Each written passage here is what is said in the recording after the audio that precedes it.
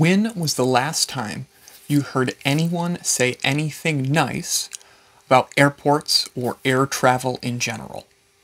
The closest I can remember boils down to it wasn't as terrible as they were expecting. And I'm not really sure that you can call that a compliment. It's usually a list of complaints. Long lines, extra delays, severe restrictions, the expensive everything. You know how it goes. It's hard to argue that modern air travel can be extremely frustrating. But when was the last time you really thought about how incredible flying really is? You are willingly paying someone to pack you into a metal tube that's sealed just well enough to hold in just enough air to keep you breathing. This glorified tin can is then launched off the ground to 30,000 feet, moving at just shy the speed of sound. Of course, it's not usually described so dramatically, but has it become so commonplace that instead of being at least a little amazed at the whole process, we complain about the drinks? Before I continue, I've not been doing this long, but so far I really enjoy sharing all of this knowledge with you.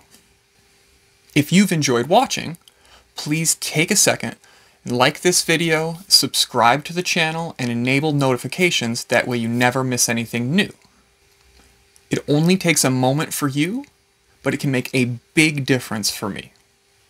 Onwards!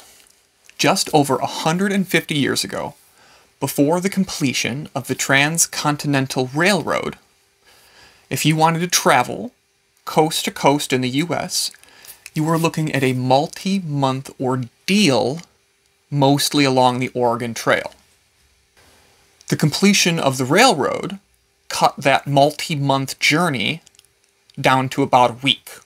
Even today, a Cannonball run, which is an unsanctioned speed record that runs from New York to LA, currently sits at 25 hours and 39 minutes.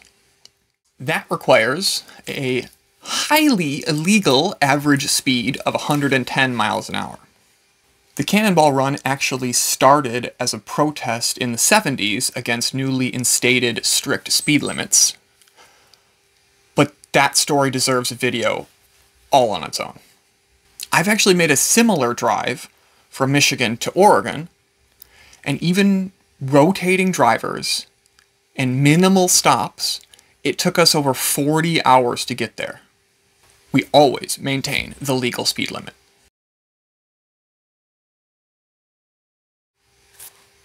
We do!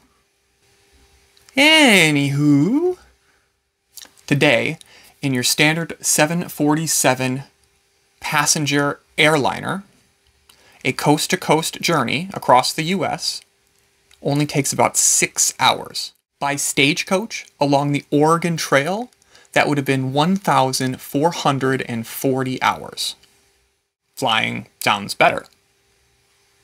Now, this is by no means the limit of our technology. Passenger airliners don't go faster because, among other reasons, sonic booms over populated areas don't tend to go over very well. Currently, the fastest jet is the SR-71 Blackbird.